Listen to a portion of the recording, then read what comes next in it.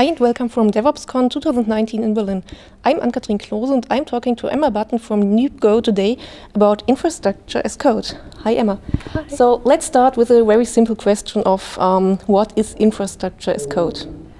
Infrastructure as code is where you define the resources that you need for your infrastructure estate, you write them in code, and then you use an infrastructure provisioning engine to create and configure those resources. Mm-hmm.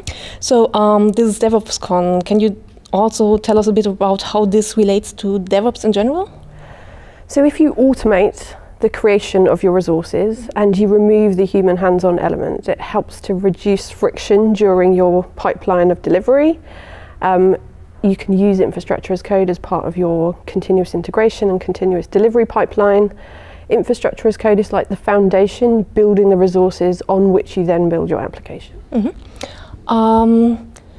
Then again, it's with DevOps always about how you do it, how you work on it. So are there agile principles you should keep in mind and adopt when working on infrastructure as code? So my talk at DevOps Con was about the agile lessons that I've learned through software engineering and how I apply them now to infrastructure as code.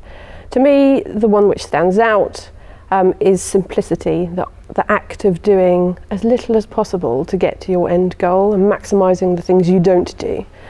So in infrastructure as code, I see that as reusing code libraries, consulting external registries, so that if there's somebody that's already done what you're trying to do, then you use their expertise and reduce complexity, reduce duplication by reusing code. Mm-hmm.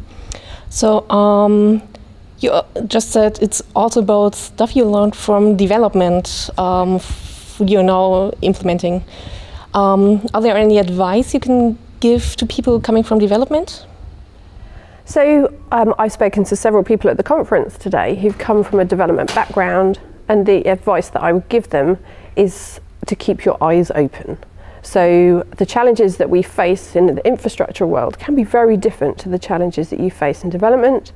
That said, there's still the same challenges of creativity, timeliness, the ability to refactor. The challenges have got the same shape, but the pressures on you might be different.